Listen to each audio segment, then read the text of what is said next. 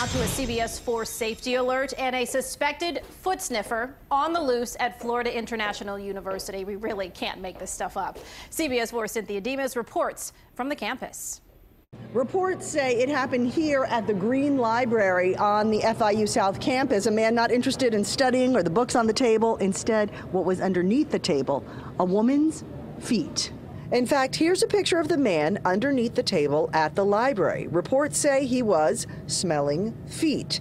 Here's a second picture of him and a third of him driving away. Students are reacting. I hate feet, so I can't imagine somebody doing that to me. I would run. It may seem funny at first, but then... I think that's pretty insane. I think it's pretty disrespectful. Psychiatrists say foot fetishes are common, and there's nothing wrong with them as long as there are willing participants.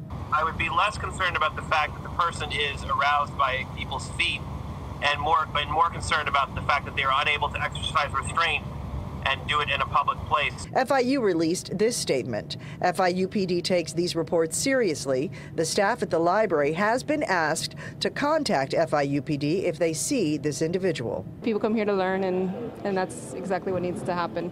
Stay away from the feet. And FIU police say if anyone knows any information, they are asked to please come forward. On the FIU South campus, I'm Cynthia Demas, CBS 4 News.